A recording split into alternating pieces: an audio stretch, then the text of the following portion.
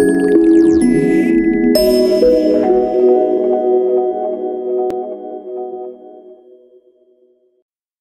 to AlignBooks. We are happy to have you on board.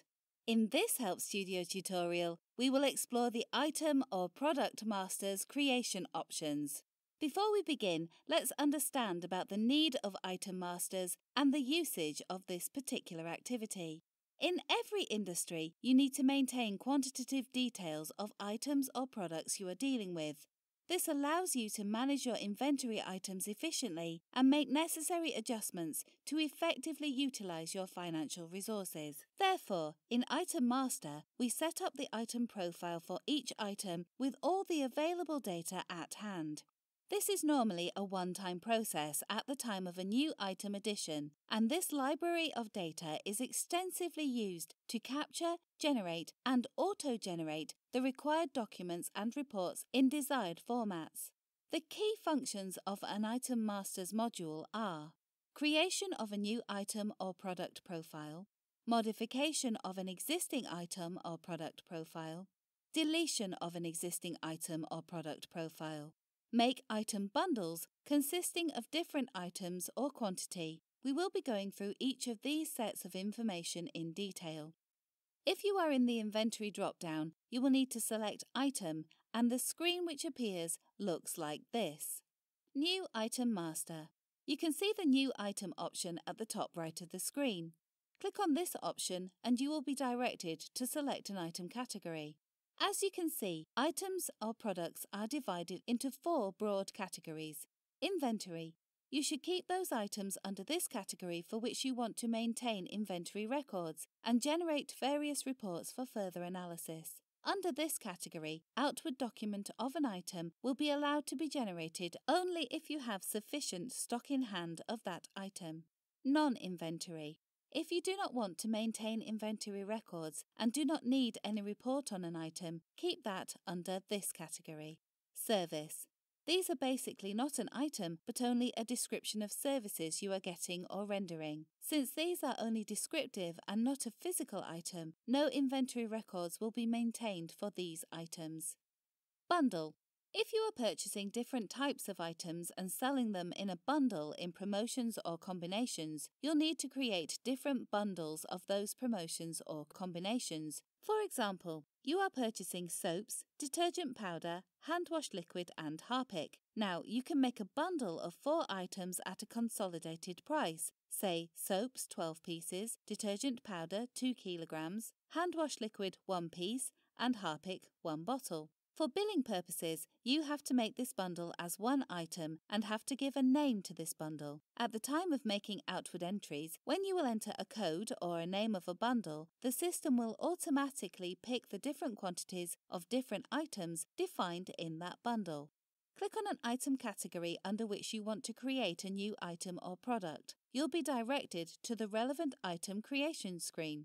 Here, you will have 6 relevant sections where all the required data pertaining to a new item can be captured.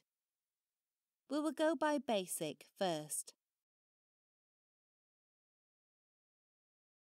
Name.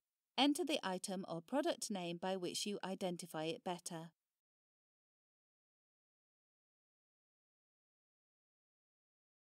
Under Group. Select a group from the drop-down list under which you want to group this item for reporting. If the required group does not exist in the list, you can create a new group by clicking on the pencil icon or the plus option within the drop-down menu. You can make indefinite levels of grouping for your items and, at any stage, if you do not want to go for further grouping, select Default as your last group level. Category. If you want to classify your item or products on any criteria and group them on that criteria, you can make different categories and select a category to which the item or product belongs. If you do not want to maintain categories, keep it default. If the required category does not exist in the list, you can create a new one by clicking on the pencil icon or the plus option within the drop-down menu. Type. Select from the drop-down the item nature, i.e. whether it is a finished product, raw material, service item, etc. If you are creating a bundle item, this field will not be available. Code. This is generally a system-generated code and is disabled, i.e., you can't edit it unless at the time of company configuration, company setup, then inventory, then basic, you have opted to enter your item coding configuration as manual. If you have selected manual coding of your items, enter a 7-digit code for this item, which can be alpha or numeric. Separate pack unit. Keep this on if you want to maintain inventory for this item in 2 units, for example, bags and kilograms. This field is available only if you have configured separate packing unit on in configuration, then company setup, then inventory, then basic. Also, if you are creating a service item or a bundle item, this field will not be available. Inactive. Select on if you want to make an item inactive. During any business transaction, such inactive item names will not appear in your list of items. You can reactivate them again by selecting Off. Stock unit. Select a unit in which the item will be measured for inventory purposes, i.e., pieces, kilograms, metre, etc. If the required unit does not exist in the list, you can create a new one by clicking on the pencil icon or the plus option within the drop-down menu. Pack unit. Select a packing unit in which the item will be measured for inventory purposes, i.e., bags, boxes, etc. If the required unit does not exist in the list, you can create a new one by clicking on the pencil icon or the plus option within the drop-down menu. This field is available only if you have kept separate pack unit on. Stock V or S pack. If you are using separate packing units, enter the number of stock units per pack unit. Example, 100 kilograms in a bag. If you are creating a bundle item or a service item, this field will not be available. GST classification. Enter the GST classification code of the item. If the required GST classification does not exist in the list, you can create a new one by clicking on the pencil icon or the plus option within the drop-down menu. This field is available only if you have configured tax applicable in sales or purchase on in configuration, then company setup, then general. Logo or photo. Here you can upload a photo of your item or product or its brand logo.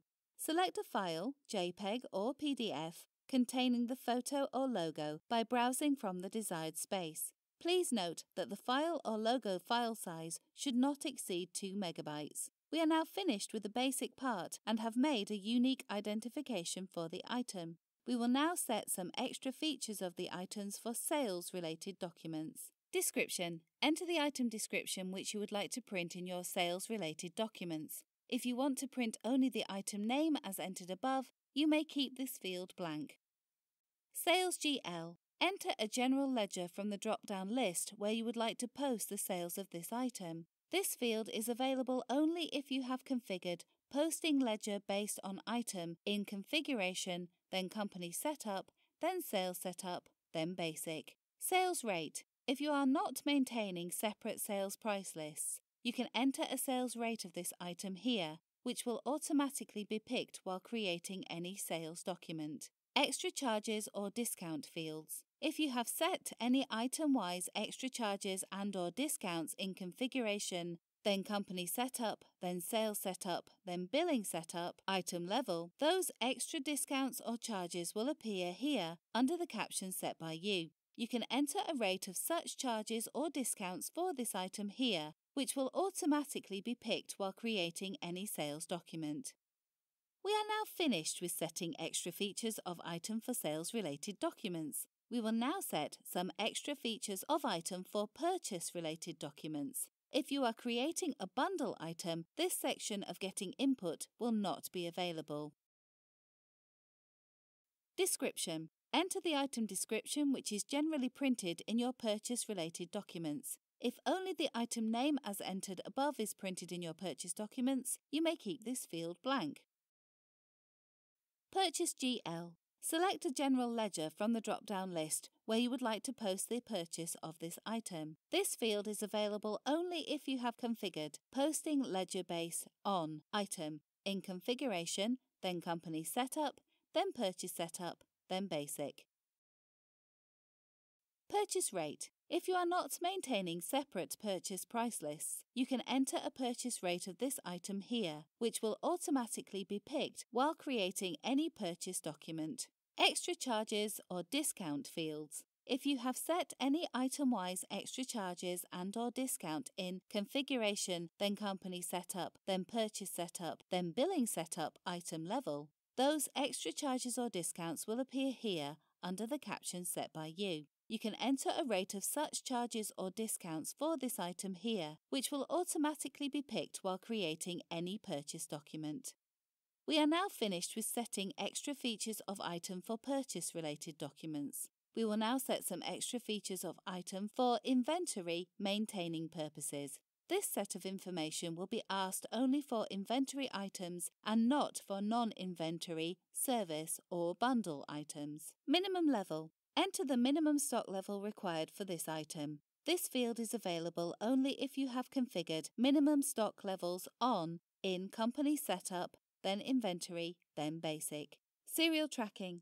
If you want to track a serial number for this item, keep this option on. This field is available only if you have configured item serial number tracking on in Configuration, then Company Setup, then Inventory, then Item Extended Property. Batch-wise inventory. If you want to maintain batch-wise inventory on this item, keep it on. This field is available only if you have configured batch-wise inventory on in Configuration, then Company Setup, then Inventory, then Item Extended Property. Batch-wise rate.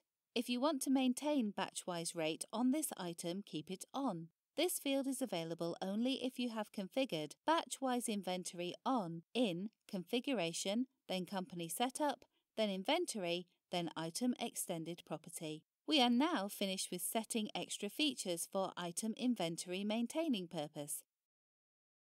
We will now look for custom fields. If you have selected any user-defined extra fields at the time of company configuration, then Company Setup, then Inventory, then Item Master Custom Fields, that number, maximum 5 fields of UDF fields, would be visible and you can enter the relevant details against those fields. Here is one thing to remember, that if you have opted Allow Blank No against any of the UDF fields in Setup, then while creating Item Master, you have to provide the information under that user-defined field, UDF, or to say that you cannot keep that field blank.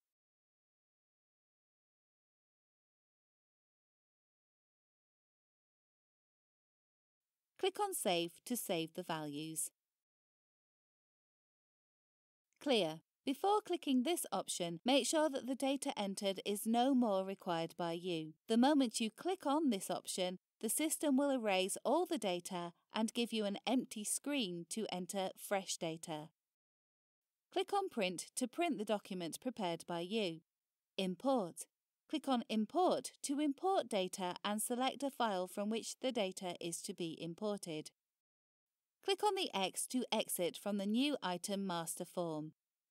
We will now look for bundle details. Show child description in documents. As described in the beginning of this document, the bundle is created making combinations of different items. In your sales documents, if you want to show the details of all the items of a bundle, check here.